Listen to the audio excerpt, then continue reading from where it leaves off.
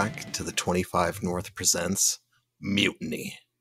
Tonight, we're going to take it a little bit easier, and instead of diving in on a hard topic right off the bat, we're going to go about introducing a couple new voices to the show. So here tonight, I'll start with the returning members.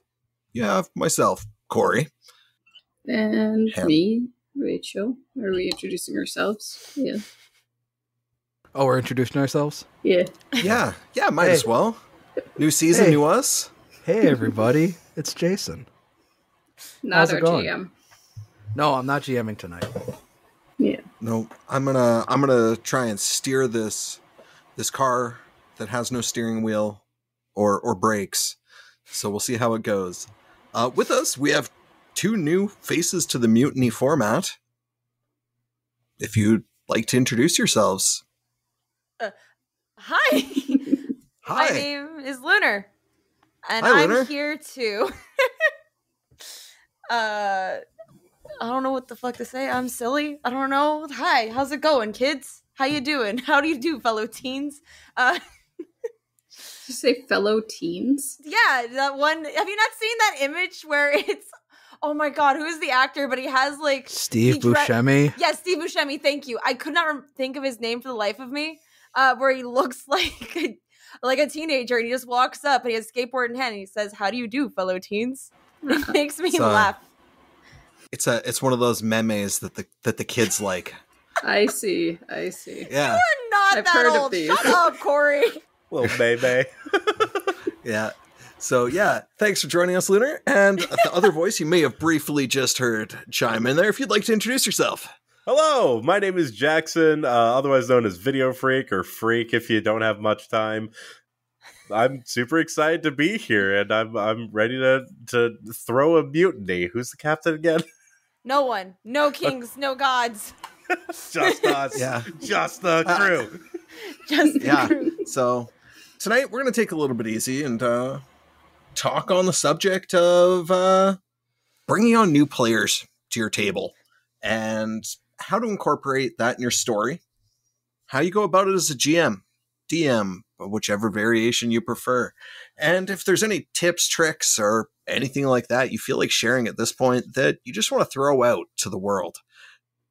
Ideally about, the landscape of tabletop role-playing, but if you really need to know, if you need to get the core out of an apple, you can hit it with a can and then they break in half, then this might be your time.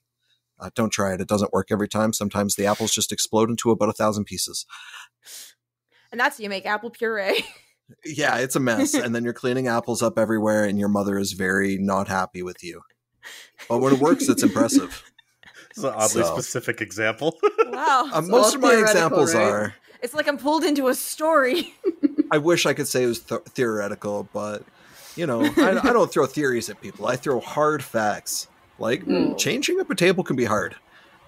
Scheduling can be hard. But finding that vibe and people that are interested, it can be a bit of a journey. Luckily, it hasn't been too tricky for us here. But I think I want to actually go to Jason right off the hop here. Just as our resident GM. How's it feel for you to bring new people in after 51 episodes with the stories and undertones that you've been kind of laying down previously? Is there a lot of shift or panic, or is it more of a fun anticipation to see what's going to happen at the table? So I'm not going to lie at all. I think there's a little bit of both. I think for any GM, in my experience at least, and I have been GMing since 1996. Dang. So I know that I was probably since before a couple of y'all were born. I don't want. Yeah, I know. It's tough.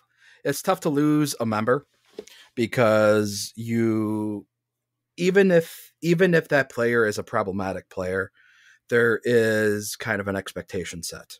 And when you have to change up that expectation, change is hard. Even if it's change for the positive, change can still be hard. So there is a nervous anticipation when it comes to that. So I'm not going to lie to you. It's there are some nerves there, but I think it can work. And in for us and specifically, there was a lot of prep and there was a lot of work done on my part to weave together some backstories that I was building with some of these cold opens and leveraging those backstories to weave into the main plot lines, the main threads of the overall campaign. And so losing 3 players, which was 60% of our party, was pretty tough. It was a pretty big blow. You know, that being said, I know Sarah and Cynthia have committed to still guest occasionally, so I'm not going to completely lose out on some of the plot threads that I established with Juan and Procta. We're not going to explore some of those as deeply as I had originally planned. But for some of the story hooks, at least the important beats in the story that I was working on, will still be there for them. And they'll still make some guest appearances, whether that's through a surprise cold open or with, you know, an intermission monologue by the character where, you know, we kind of flash sideways over to, oh, what's Juan doing now along with Tessa? So I can still, you know, I can still use some of the NPCs and some of the cold open actors that I was using for season 1. I'm not planning on doing cold opens for season 2, just so like that I can get some stuff off of my plate, because I was taking on too much and I needed to take a break from that. But I still plan on using some of those actors, not on a regular basis, but if I need to grab Davy Jones, for example, if the backstory that I was working with Davy Jones and Juan Jick, which you guys can found out by the time you're listening to this, Davy was the one who flooded Juan Jick's town.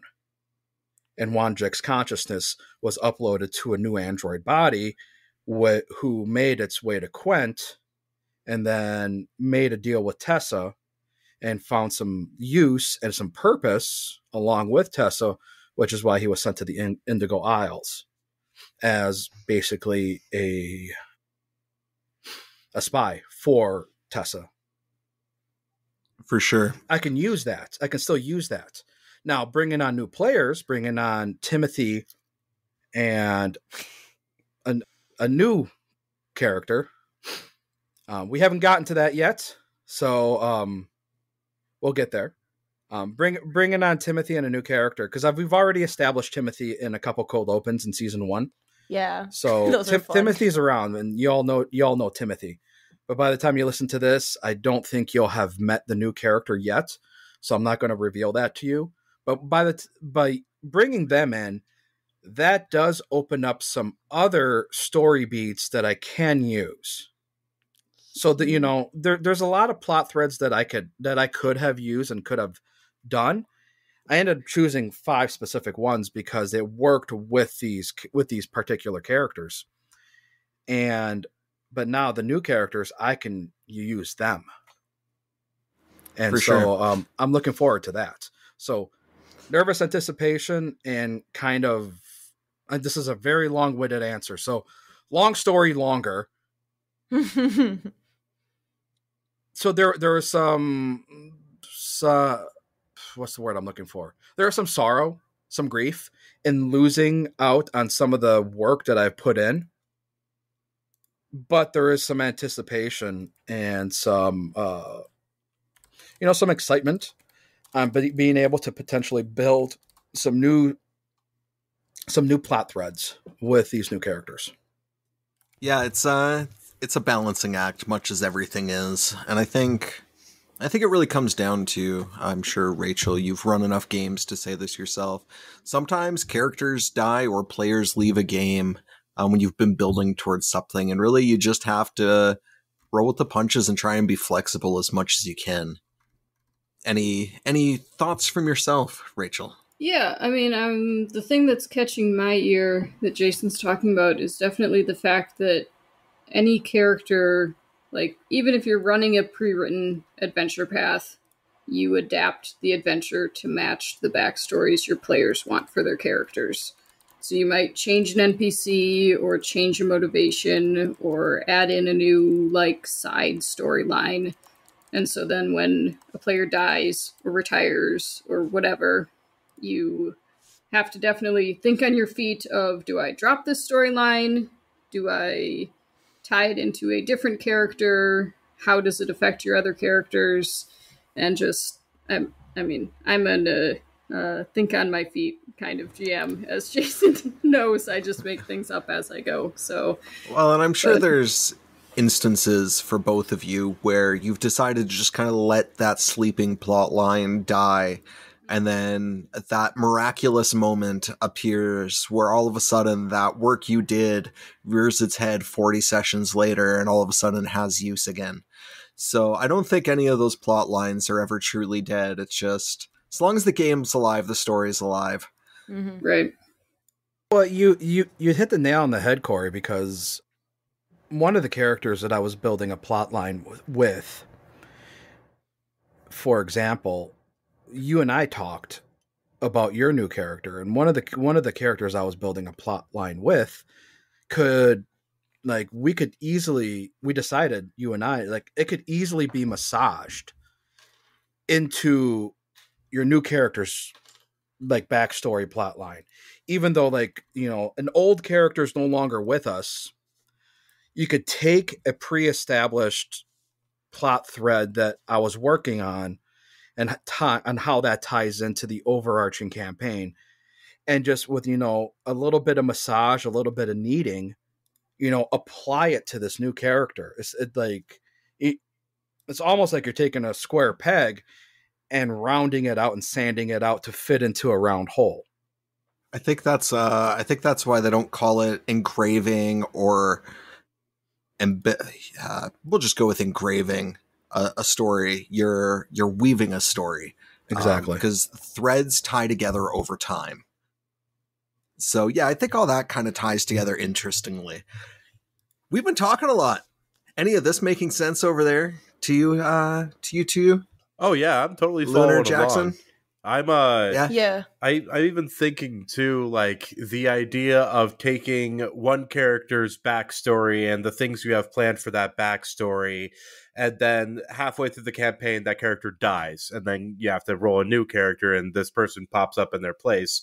Just because that character died doesn't mean the backstory that you already planned and the organizations, the NPCs, the conflicts that you already had planned out for the character don't just go away. They just remanifest themselves in a slightly different way. And being able to think on your feet and recontextualize those pieces of story content is extremely important, especially when being faced with a player death and having to bring in a new character into a campaign. Yeah. What is it like for the home game that Jackson and I play? And Jackson's my DM actually too. And I wasn't even an original character in that campaign. I was brought in kind of a little bit in, and Jackson had a great way of bringing me in. Yeah. But like it is very hard to lose a player or even a person a part of the table. I know for sure I've had, with my own personal campaign I run, a lot of players, not really a lot, a few of the players did leave just due to scheduling conflicts and things like that. And the best enemy of any TTRPG is time itself, man. That's just what it is. It sucks to suck, man. Yeah, the big bad is never Theatron, the demon lord, with his armies of darkness at his disposal. It's always, hey, can you guys play this week? No? Okay. It's really what it is. I'm bringing new players in. I how it goes in for me is I always love introducing new people, especially to Dungeons and Dragons or any TTRPG, because I feel like it's really good way of letting people, let out and like exercise things that they don't really necessarily get to on a day-to-day basis. And so I I think try to it's sorry to cut you off. I think You're it's fine. easily described as, in a world where everything can be digitally accessed, it's much harder to be independently creative. And when you sit down at a table Yeah. and you're collaboratively writing a story, it's easy to be like, hey, what if this happened? A lot Yes. more so than trying to do it yourself. Exactly. I like to write middles. I'm terrible at beginnings and ends. So if somebody wants to write that beginning for me, let's go. Let's work together. Yeah. So yeah, the story is always progressing. Do you guys have any fun little ways you like to bring new characters into a world? We're convenient at this point that a lot of the changes that we're going to be seeing are happening at the in-between session. Between our first and our second book. We had a natural down point where players were able to leave and Volmo died. Let's just be real. The ghost was a way to keep me going. But Volmo, unfortunately, did not make it out. So we were conveniently enough granted a natural point for kind of a party swap up.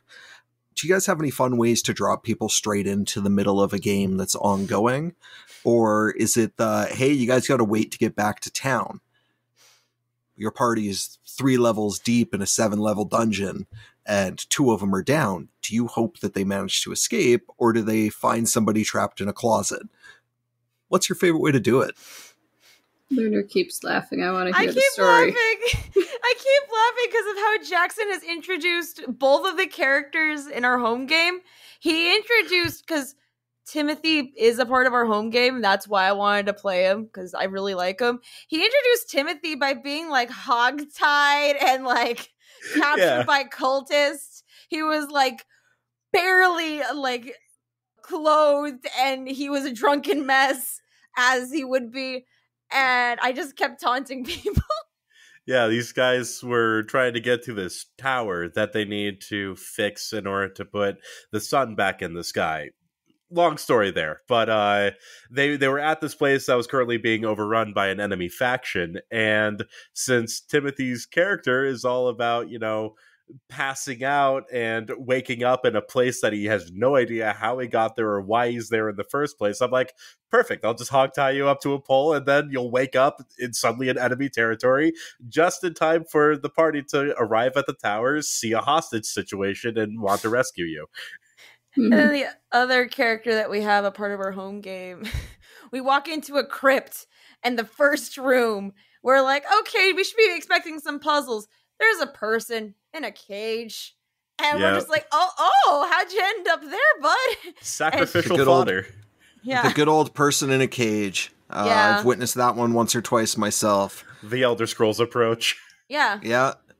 Rachel, Jason, favorite ways to bring people in? Yeah. So on a similar note, I think I'm trapped in the dungeon that you're currently in is pretty common. I will say a trick my dad used, as I've said many times, my first GM, he did not let us play our new characters until the party accepted them as a NPC. So you would run into someone.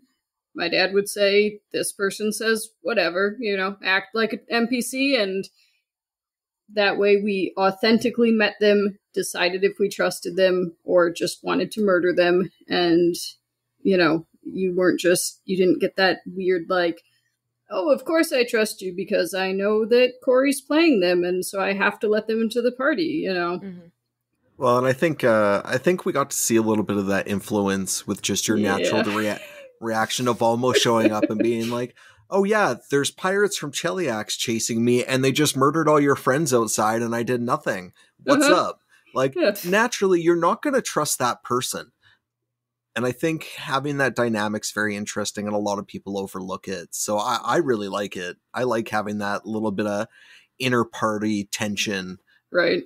You're not always going to be best friends. You know, there's moments of tension and moments of softness. It's finding the balance to tell the story of the character you're trying to portray. Right. Believable Maybe story.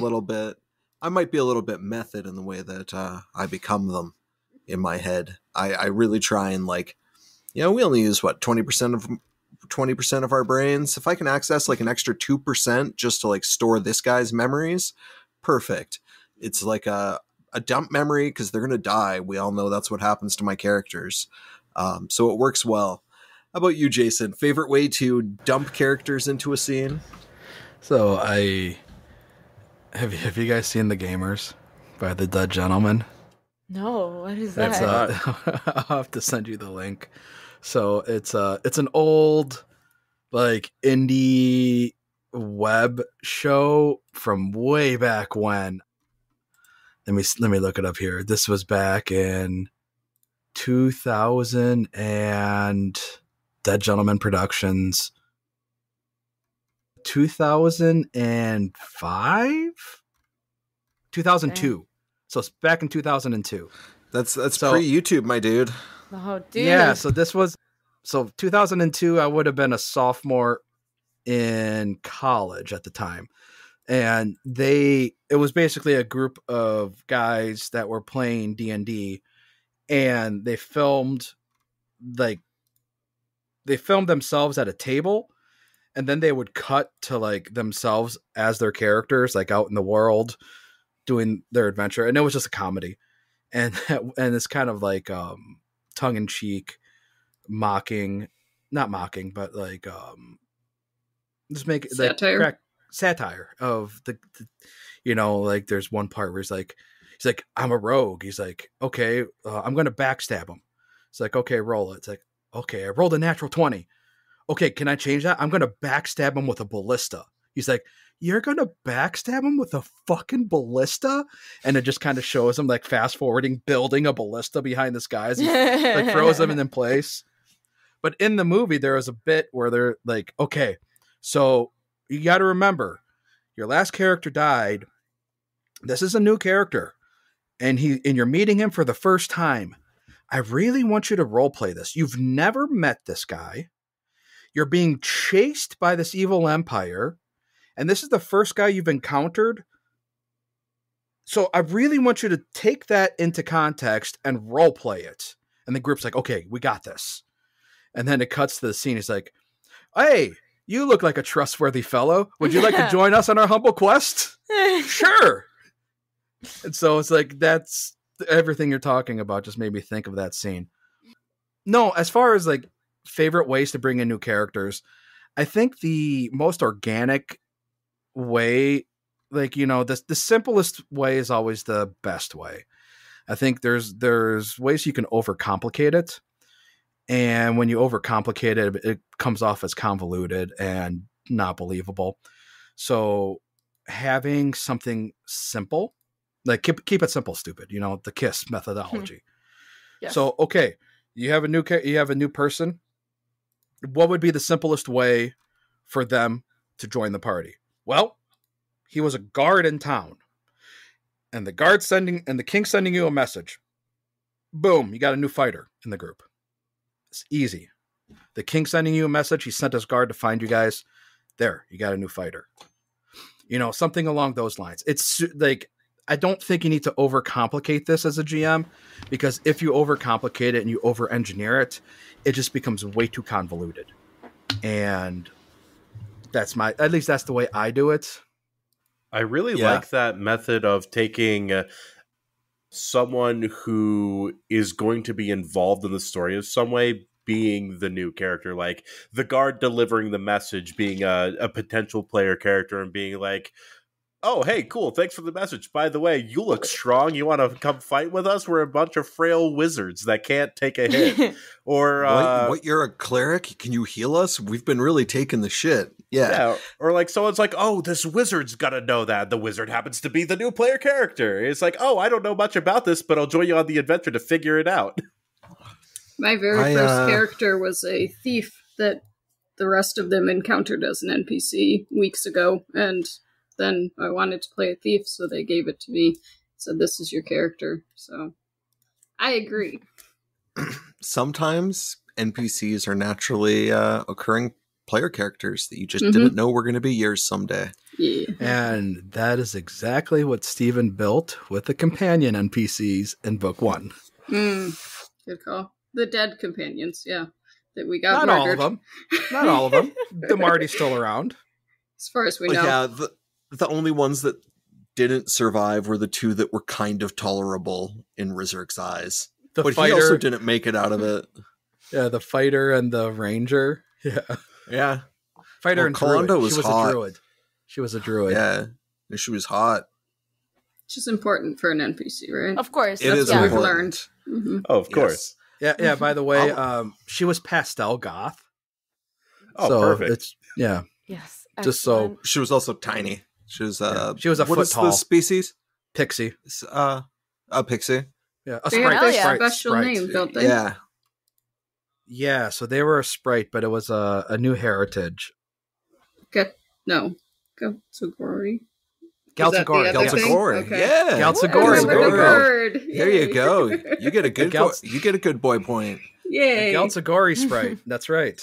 That's an They're about a SAT foot word tall. if I've ever heard it. Yeah. I'm a big fan. I've got two ways I like to drop players into my games, depending on the mood and the atmosphere. If it's something that's really tense, I like mystical tubes to open in the roof and drop them directly onto the floor, taking 1d6 of damage immediately.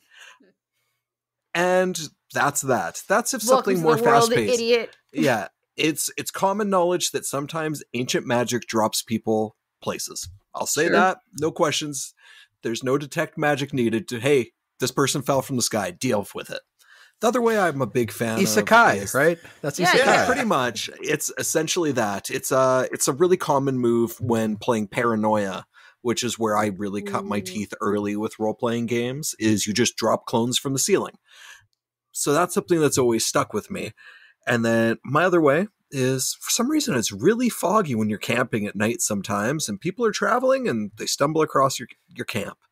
It's simple, and you know what? Sometimes that person dies because wolves attack that same night on a bad encounter roll, and they get confused right away, and they attack your barbarian, and then your barbarian crits them, and they don't last a single session. But it feels right. Woof. Yeah, I've witnessed a lot of player deaths at this point. Several of which are mine. But I've learned from them, and Badge that's what of this honor. game's about. Have you? Have No. you? Volmo got swallowed by a slime and couldn't do anything. Rizard Oh, good got for killed him. by a breath weapon by another dragon, a littler dragon than him. I don't think I've learned anything other than don't drown, because characters Don't can fight drown in small puddles. things. Characters Yeah? can drown in puddles. And if you ask if the map is accurate and the GM says yes, be careful where you go unconscious. Rest in You s- peace. You said clones in there. Have any of you ever run into the stereotypical person that just wants to play the exact same character, but like changes the name? Like I'm John the the brother Second. of. Yeah, Oh. Yes. I have not personally. No, but I I know have it's not, a thing. thankfully. I am Yeah. not Bill. I am his cousin, Right. Bob. I've Conveniently know encountered it everything. in games once with the guy who died and played the guy's two twin brothers. It was like a fighter, barbarian, monk kind of thing, but Mhm. all the same backstory and all that. Just like one came to avenge his first brother, and then the third one came to avenge his two other brothers kind of thing. And it was whatever. But I will admit to have being that person at one point. The original Rizurk, my sweet, sweet bird, Rizurk originally was an Oracle Inquisitor build Whoa. that died. And shortly after his death, I actually brought in the sister, which was a plague druid, who was very angry at Rizurk for leaving the nest, more or less. And that was the end of it. Found out Rizurk was dead and stayed with the party because, well, shit, that was kind of my whole point. But I've never pushed it to the point with a shared backstory. We've all Yeah. heard of the infamous John story, I believe it is, where it was John the 17th, and people people didn't want to play with this guy at a game shop because every time he showed up with a new reincarnation of the same character, and it didn't matter what system or anything like that. And something that's always lived in the back of my mind, at least. See, I'm a fan of the multiverse theory in characters, where you can have one character that exists in different campaigns that are in no way connected to another because they're all in their separate cosmic energy and everything. Yeah. But typically whenever I have a player die, and like if I have a character of mine die and I'm re-rolling a new character for the same campaign, I go like, okay, I was a half-orc barbarian, all right, now I'm a rock gnome wizard. Just complete 180. I don't think I've had a character die on me, knock on wood, right? Like, especially Jason now. will fix that. Yeah, like Jason's gonna fix that. I can't wait. I'm gonna eventually just slip and fall on some like broken glass from a whiskey bottle and be like, "That's the end of Timothy, man." I won't say much. I haven't seen much behind the curtain, but the little tidbits that I've managed to sneak out of Jason kind of hint at things maybe going up in level a little bit, as we've been seeing as this goes forward. So as the difficulty increases, so does the lethality. Good. Which is always fun. So just remember to stick on your feet and hope that somebody's a healer, because I've done that twice and now I'm not. But that's not important at this time. Okay, so we've talked character deaths. We've talked bringing new people to the table. Is there anything else that you think we should talk in this vein, Jason? Or Rachel? Or the open floor? Yeah, I mean, Jackson and Luna are GMs as well. So I think one of the things what we should talk about too is something that's very, very important is table chemistry, because I think that when bringing in new players, the table chemistry needs to be there. You don't want to bring in a player who isn't going to vibe with the table. And I mean, being completely honest here, there are different tables that play different ways. You know, you can have the table that is very roleplay heavy, and you can have the table who they just really like rolling dice and playing a, you know, microscopic mini version of a war game. Living in the crunch. That's what they like to do. They like to war game, but as individuals instead of troops. And I've played and I've GM'd with both styles. So I think it's important to make sure that when you bring in new players that they understand the type of vibe that you're going for that particular table. So when Jackson and Lunar were joining our table, I had a one-on-one meeting with both of them explaining, hey, you know, our table is going to be very, you know, we're going to lean heavier on the roleplay side. That it's going to be like 60-70% roleplay, with the rest of it being more combat grittiness.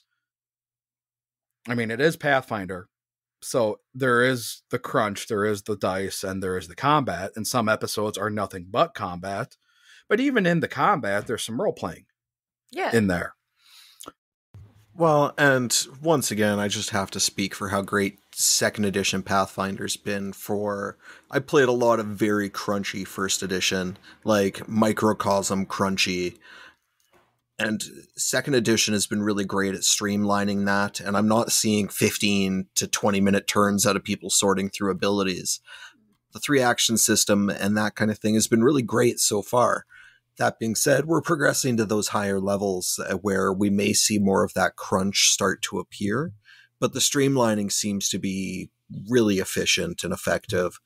Yeah, and I think, speaking to that, because I played in a high-level adventure where, you know, it was level 17 to level 19 adventure. The turn orders, they don't take as long. It's just you have to prep. You have to prep between your turns, because at that level, you got to have the flow chart ready. Yeah. Well, yeah, at that level, you have so many more feats, which give you so many more different actions that your character can do. But you still ultimately can only do 3 actions. So it's not like you're taking longer.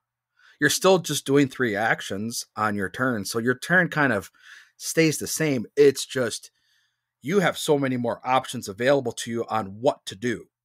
And that's where it's like, okay, between my turn, I need to pay attention to what's going on, and then based off of what's going on, react to and pick my. But either way, getting off topic here, I think the vibe at the table is really important. So making sure that when you're bringing in a new player, that both the player and the character is going to fit that. And I think the player needs to fit it. They need to understand that what type of table you're playing at. Because if you're bringing in somebody who wants to basically play a miniature war game into a table that's like 75, 80% role playing, they're not going to have a good time. Same vice versa too. They're not going to mesh. And at the same time, the characters also need to vibe. Like if everybody's playing backline spellcasters, your new players, I don't know if they should be playing another backline spellcaster. I mean, I'm never going to tell a player don't play what you want to play. But if you want to have a good time, Pathfinder 2 is all about teamwork. It's not the power fantasy that 5th edition is. 5th edition's very much a power fantasy game where one character, it's like a basketball game where one player can like run a game and take over a game. Same thing and with just 5th edition. Eldritch blast their way to level 14. 5th edition, one well-built warlock can just take over a game. Pathfinder is not that. Pathfinder is all about teamwork. And if you don't have the right teamwork and you're not playing as a team, you're going to have a bad time. Yeah. So it's just like, you got to make sure that they understand that and that you're building a party composition that is going to complement that teamwork. So I think that's a point. I don't know if any of you four have any comment on like bringing in a new player or bringing in a new character when it comes to like table vibe. I think there's a few different subtopics there, right? I'd be curious how you all... So I fall into groups. I don't create groups. I have a friend who knows a friend, and then I just join the group a couple sessions in because I don't like making friends. But have you all put together like groups from scratch? How do you figure out or player composition? Yeah, so what is it with me personally? I have friends that are like, I've never played a TTRPG before, but I've always wanted to. And like, those are a bunch of like my close friends, and we hang out already as is. And I'm like, you know what? I think they would mesh good together. And it definitely has proven to be the case with like some of the one shots that I've ran and some of the my campaigns that I've been a part of. And then I'm lucky enough to where if I don't know somebody, my significant other, Jackson, will be like, hey, you want to like play Dungeons and Dragons with like new nerds? And I'm like, yeah, sure. Why not? That seems fun. Do I get to bully them? And then he's like, yes. And I'm like, cool, excellent. Let me sign up right now. And you just kind of, I guess, work with the vibe. With my tables especially, how I like to do it is I'm very comedy forward because I do like, making sure everyone has a good time. Because at the end of the day, no matter what game, no matter what system you're playing, you gotta have a good time, man. Because, like, it sucks when you're, like, in the middle of this fight and you look over to one of your players and they are just like, I'm bored. I don't want to do this. Ah! And I'm like, yeah, I get it, man. The wizard's casting 50 million spells and is going on his power trip. It's fine. We'll get to you. And then it's like, and I killed the person. It's like, well, shit, never mind. Yep, I've been on the back end where I've rolled last in initiative. Like, well, I'm not fighting this combat. Yeah, exactly. So you sorry just... to interject. do either of you have any experience with Pathfinder or first or second edition? I played like No. a session of Pathfinder First Edition and was not explained well to me, so that Okay. knowledge Yeah. is gone. Jason.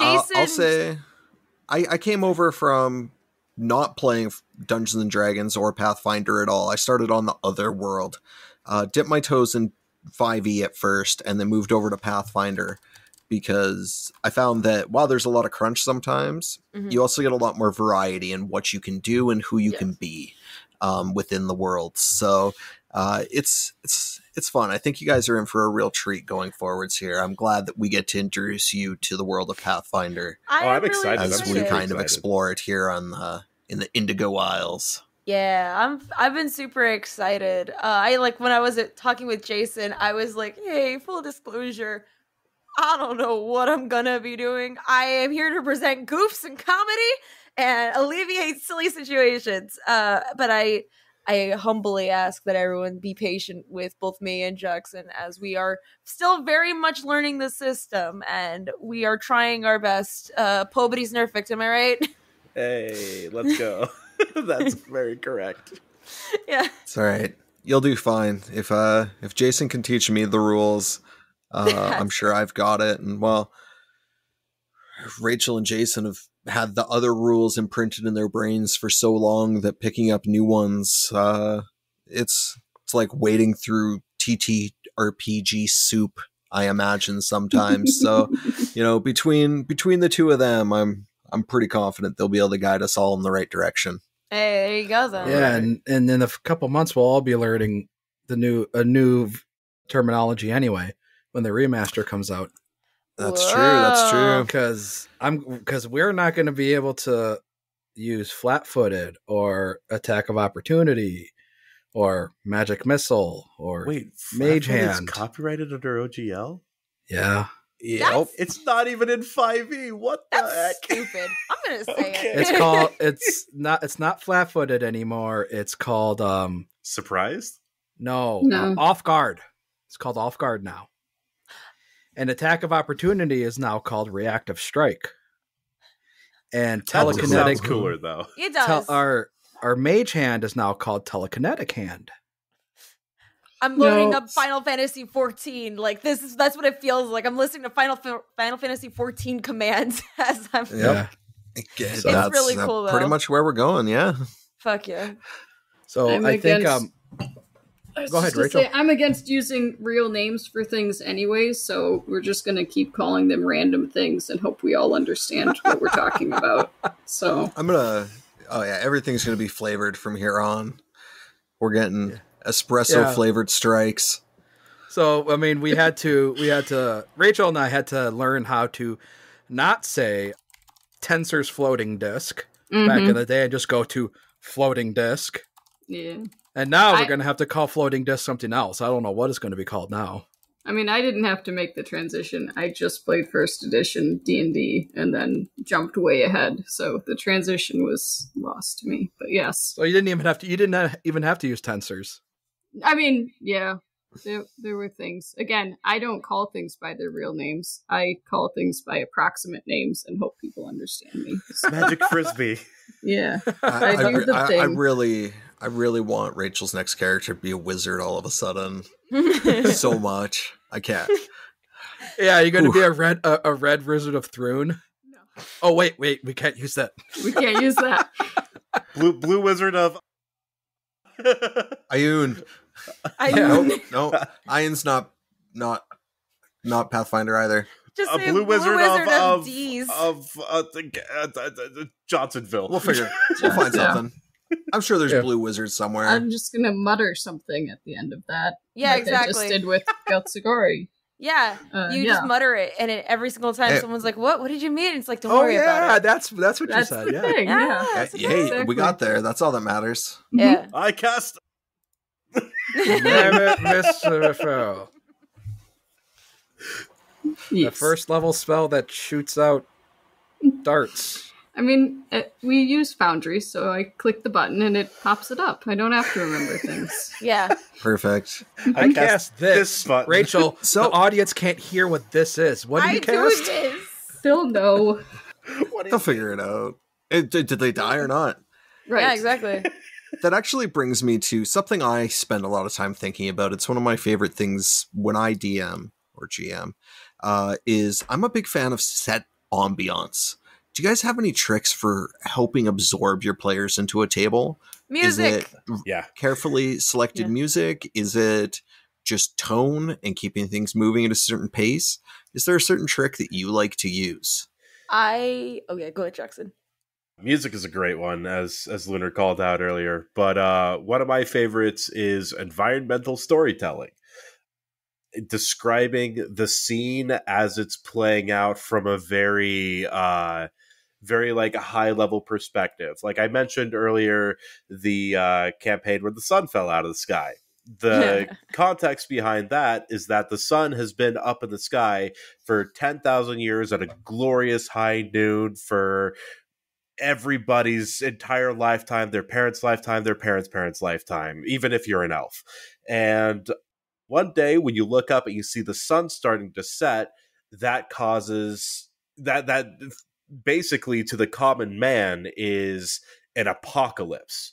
So when I introduced that particular conflict and to set the theme of how the story was supposed to be told, it was like peasants running left and right, trying to find their loved ones, alarm bells going off all over the town, people just freaking out, mass panic, some stores getting looted, as well as people were just basically thinking, oh, the end is here, time to go crazy. And then in another situation too, I've had it where I have used environmental foreshadowing to basically foreshadow how strong a fight is going to be, where a group of characters were getting ready to fight a vampire at the top of his little fortress, and they came into a room where the vampire knew that they were coming and drained the blood of every single one of their servants, so that way they had enough strength to fight the party. And that was never explicitly said. It was just, you come across this room and you see piles of exsanguinated corpses all over the place, sunken eyes, looks of fear, confusion, and pain as you come across multiple of these bodies. You still see the stairs ahead of you leading up further into the tower, but this is the scene as it's laid before you. For me, I do like the music. I don't use music on the podcast for obvious reasons. Yeah. Because I'll save that for the actual like post-production stuff. I don't want to chew up bandwidth with our VTT, just because, you know, we have somebody in Canada, we have two folks down in Texas now. It's just, I don't want to use up too much bandwidth. And I'm already using a shit ton of modules in Foundry. So I'm already using up quite a bit. But in my games that I don't run on podcast, I do use music. And one of the things that, and Rachel has experienced this, is in addition to some of the other tricks of the trade that I've developed, there's a module called Hype Tracks, which is really, really awesome. Basically, during combat, each PC will have their own theme song playing. So when it's that PC's turn, in the initiative order, it'll automatically flip to that MP3 and play that PC's particular theme song while they take their turn in combat. I think that adds a bit of a visceral element, a bit of a spotlight to that PC, and to the player, it's like, all right, oh shit, it's go time. Like, you know, it's like you're a WWE professional wrestler, and you know, you hear the Undertaker's theme. It's like, oh shit, it's go time now. Taker's coming out. So it's like your PC's turn is there. The other thing that I like to do, and Corey and Rachel have both experienced this, is I like to use NPCs, and I really like to give my NPCs unique voices. And I don't do a whole lot of accents, but I like playing with tone, and I like playing with pitch with my voice. And so, especially in an audio medium, I really like it because it allows me to establish a rapport and establish a connection with the audience and that particular NPC. So, and in this AP especially, because NPCs are very important in this AP, and they will come back in later books. So NPCs they met in book 1 will come back in book 2 and will come back in book 3.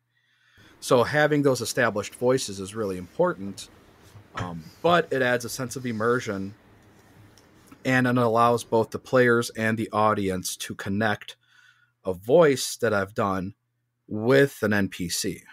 So that's another immersion tool. Rachel. Skip to Corey. I'm Lunar. a big fan. What? Oh, sorry. Or Lunar, yeah. Sorry, I'm not gonna lie. I've been yawning a little bit. Not because I'm bored, generally because I'm like, man, I'm like sleepy. I was walking out in the sun all day. It was Texas heat, man. It sucks right now. Oh, We're in yeah, an odd, awful heat wave. It's over 100 here, easy. It sucks. I mean, personally, with me, I really love using character voices because I'd like to think, hey, it's fun to do those. Music, especially, like I said, is huge at my table as well, too, because I think it's really good for theming and things like that. I like doing character art and like kind of like world telling art as well, too, of maybe certain big battles that are happening, like boss fights. I told Jason this, but the home campaign that I was with for Jackson, when I was running it, they went to a place called the Mystery Flesh Pit. And it was... That sounds fun. Oh my god. I could talk about how I built that like a while. Because how I brought them there, because they are in like the Fandelver. Like this was originally in D&D 5e, and I told them that they were told to go to this area and they heard some weird mishaps with like artifacts and stuff like that. And so they started walking into a forest, and then the next thing they knew, they stumbled into Odessa, Texas, and there was technology and people that they've never seen before and mechanical beasts that none had ever seen before, and a Chili's too, and an IMAX. Ooh, terrifying. Capitalism. The scariest monster of them all. Of course. My shortly lived cleric of Abadar shakes in her grave in excitement. And then as I had them get introduced, people would go up to him and be like, oh man, nice costume. Because that same exact time they had a Comic-Con going on. So everyone blended in perfectly. But then as they went in, they found out that this was actually a national park where a part of the world in actual Earth has a giant meat hole. And it's called the Mystery Flesh Pit. Did I mention that this campaign was also horror-based too? Oh.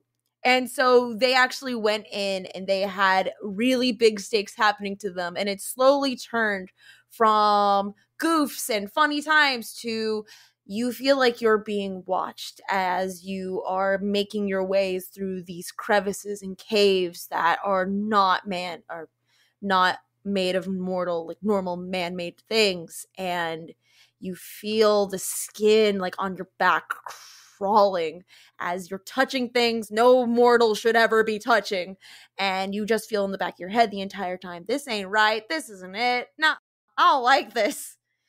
But it's how you describe things and how you build character voices and how everything gets built up and build up and build up to when you have that really great moment. And players are really good at taking that scene that you have been building up and making it 10 times better. It's always the coolest thing when a player does something that I wasn't expecting them to do and it just makes it 10 times better. It's so cool. At least So that's my you're take. you're saying there were big stakes in Texas. Yes, there were big old steaks in Texas. There's a few of Wagyu those. cuts. Wonderful. Some real fine meat working there. Combine those at Chili's too. Yeah, buy those at Chili's too. Watch Spider-Verse at the IMAX while you eat your Wagyu beef. But I mean, Texas sounds yeah. like a strange place. Texas is an anomaly. We live I'm gonna here. stay. And I'm gonna stay in my little mountain town for It's now. a good we call. live in a Please. mountain town, man. Don't come down here. It's not a We good have state. places like Voodoo Donuts, and you can go there at 2 a.m. and go to the bar next door and go get like drunk. Yeah. We got 2 a.m. shawarma. That's all right. See, but like Voodoo Donuts, man, that hits different at when you are Yeah. at your peak drunkenness. I could imagine. Perfect. That's true. But the population base that's required to have the access to that makes me shiver. Oh, fair. For myself, I'll keep my favorite ways to keep things simple. I've mentioned once or twice to, I think, most people, I've never played a game in person. I am your purely digital player. Everything has been done through video chats like this. So my favorite way is, much like everybody else, I'll run music for the game itself, or even times like now, I'm running music to keep my tempo in the way that I speak and the way that I build ambiance. As things build in the music, I talk faster. I can resonate deeper.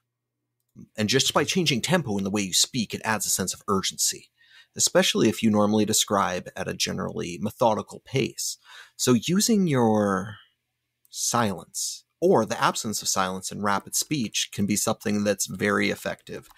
Something else I really like is, as a video guy, I play with my lights a lot. Yeah. You're fighting at night, something bad goes on, the lights go red. You get close, you turn the lights down even lower. If they're fighting in a cave, this light strip doesn't have it for a little while. I was running some weird code I was working on to make custom RGB flash patterns depending on what it was for torchlight, campfires. If somebody triggered a lightning bolt, it would flash white light behind me. So using lighting in a digital aspect is something that can also really help, especially if your players are watching you as you talk. Not necessarily as important when you're a player, but it can still help you kind of get in that mindset. And a lot of it for me is just falling into the place that you can engage. And if you're engaging and your players are likely going to be engaging as well, everybody's just there to have a good time, like we've mentioned. So that engagement, I think, is kind of the goal. If everybody's engaged and there and present, you're probably having a good time. You don't need to stress. To piggyback off of the thing that you were talking about, how like when you describe things, you would change the way how you're narrating, like starting off like methodical for like a very mundane explanation, but then speeding up really fast whenever something really massive or really bad is going to happen. I am a big fan of taking a set expectation of this is how I narrate, and then applying it to a situation that doesn't seem like it needs it in order to kind of subtly communicate. You see a rabbit coming out of the cave. Its eyes are red, and as you see, like it's licking its lips. There are corpses littered everywhere, but it's just a little bunny rabbit. What are you gonna do? Like the fast talking is like, okay, the DM is telling me there's danger, but it's a rabbit. Is this thing gonna leap at my throat and kill me, Monty Python style? We've all seen Holy Grail. We know what you're doing. Yeah, it's the vocal egg timer effect, I guess you could almost call it. And I think that's something that's a lot of fun to play around with, especially if you're into it. Yeah, I think there's, real quick, I know that we're wrapping up on time. One of the things I like to do, and hopefully, I mean, Corey and Rachel, you can tell me if this comes across well enough, is I like to practice reading the flavor text so it doesn't come off like I'm reading it. Mm-hmm. You know how when you can tell when folks are reading? So one of the things I like to do is is when I'm reading the flavor text of a room, or when I'm about to, I like I think we're all DMs or GMs here, so Yeah. we know that like the night before or the hour or the day before or the hour before we're playing, we generally read over the encounters that are going to happen. And so I like to practice reading the flavor text because I don't want it to come off like I'm reading. I'd rather have it come off in my regular normal speech pattern instead of... It feels weird if it's the DM's first time reading the flavor text in a exactly. game. Yeah, exactly. I 100% get what you're saying there, Jason. And I hope that and listeners, you guys can tell me too, like on the podcast and for my players, I hope that comes off because that's something that I'm really trying to work on, and I kind of like to think I pride myself on being able to convey that. And I mean, I usually tell people, okay, so here's what the flavor text says, and I just say it, but I try not to make it come off like I'm reading it, to have it come off fairly naturally. Mm-hmm. Well, and you like to elaborate too, right? Like you reiterate or describe things in your own words often. I'll rephrase what they what the flavor text actually says. Like the gist of it's there. You'll humanize it. 60 to 70% of the words are what they are, but I'll take it and I'll tweak it and I'll just kind of rephrase it, make it my own. Like I wouldn't say it this way. Jason would say it like this, and so I would say it that way. Yeah. I think you do it very differently, and it's different tone, but I definitely go the other way, that I just use sarcasm, surprisingly, and, sarcastically lean into the box text and then flip back out. But I'm not recording a podcast when I GM, so, I like that you do it more naturally for this. So you have your own style, and it works. Like in your Abomination Vaults game, it works for your game. Right. No, that's your style, and it's very much a Rachel game, and it's your style, and lots of sarcasm, lots of lying to my players. Yeah, of course. Well, I think lots of teasing, teasing. You have which is great. Oh, awesome! Yeah, that's it's interesting because every person has their own style when they're running a game. My goal is I want to figure out what is going to emotionally connect each player to their character, and then figure out how I can use that to draw real emotion from each player. If I can make you cry without killing somebody you love in the game, I'm doing my job right. Because it means that we've reached a connection, and this is something that's actually important to you. Oh, but because of that, I run run games very differently when I run them, of course. Because of that, things like D&D and Pathfinder aren't naturally the fit for them a lot of the time.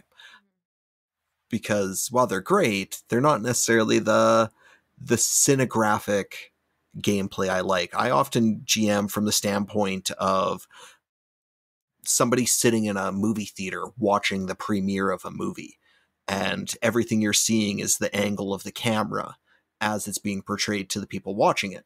And that is a different flavor altogether than actively destroying or describing what's happening in the time to your players. And finding those flavors in the games that it works for is a fun adventure. And I think that's the really key thing is you just got to remember to have fun. It's an adventure. It's a creative outlet. It doesn't always have to be serious, but it can be. And there's nothing wrong with that. Why not both? Yeah, it's a game. Why The not goal is to have both? fun. I want the soft taco and the hard taco. Let's go. Yes, please. Give me Put one of them those both fucked up together. tacos from Taco Bell. yeah, where they have both of them in one. Yeah. It's like I forget what they call it, like a gordita crunch or something like that. And then wrap it in a pizza. Yeah, calzone it. Whoa. Calzone. Whoa, it's the Mexican pizza from Taco Bell. Don't get it twisted. We then don't you have put those the- here. Oh, dang. Then you put that pizza in the Ziploc bag and you cover it with nacho cheese. Like shake it? Wait, why the Wait. bag? Yeah. Like I don't shake it understand. Yeah, no, yeah. Like, It's an they have, SNL bit. Oh, With Andy Samberg. Like I they- was I knew it. genuinely invested in this. we took This a sounded- hard I shell was- taco. I'm hungry. I haven't eaten today. We took a hard shell taco. We wrapped it in a soft shell taco. We took that, we wrapped it in a pita. We took that, we wrapped it in a pizza. We took that, we wrapped it, and it just goes on and on. I'll have to Taco version of a turducken. Oh my I'll god! so I gotta send you guys the gamers, and I gotta send you guys that SNL bit. Okay, Yes. I'm on Corey- it. Yeah, I'm you on got it. A little You bit of guys a list. Close Yeah. it. I'm All on right. it. Okay. So, any important notes you guys want to get in before I wrap us up here tonight? Have fun. Yeah. TTRPGs are all about having fun, man. Bring in people that you think will have a good time and good vibe with your group. Award the rule of cool, too. That's Yes. what I always say. Abide by Because- the rule of cool. What's the rule of cool? The rule Doesn't of matter if cool- it makes sense. If it's cool, go for it. Yeah, that's Basically, in Pathfinder 2e is you get a hero point. That's I how see. you award that's legitimately how you award the rule of cool. it's always fun. Yeah, it's always good when there's mechanics to reward players, and thankfully our GM remembers to use them, as many often don't. Inspiration in 5e So- is also a way to do that. Yes. Yes. I think the main point I'm walking away with is that if Corey ever GMs to get prepared for emotional torture. So I'm looking did, forward to same. that one day. I just want people to connect. That's why So that Jason you and I can have rip them talked. apart. Yeah. I want them to Yeah. cry. I want you to feel joy, and I want you to feel sadness. If I can give you a sense of awe somehow, then I have far exceeded anything I expected to accomplish. And that's my goal, is to exceed what I thought I could accomplish, because I love telling stories. But, where was I going to go with this? So yeah, we've covered a bit of a spectrum of topics, everywhere from the unfortunate and all too common loss of players at a table, the journey of finding new players, and how to kind of establish the vibe and make sure they're the right fit for what you're looking to do so everybody can have fun, and the fact that you can just have fun with it sometimes. You can be serious and practical and have your players encounter every new PC they meet several times in the future in the form of an NPC to build trust, or you can have them drop out of the sky or found in a cage randomly throughout a dungeon. There really isn't a wrong way to do it, but if you think there is, get at me on Discord. I'll fight with you. I don't care. You know my Throw down. username. This is Corey. I'm the Closet Prophet. I'm always online, that red dot, just so I don't get notifications when I'm not clicked on Discord, but it's open. It's there. I can see your messages. So Meet yeah, Corey get in at the me. Thunderdome. I'm ready for the fight. Yeah. And otherwise, just remember to have fun. Eat some cereal. It's Yeah. good for you and tasty.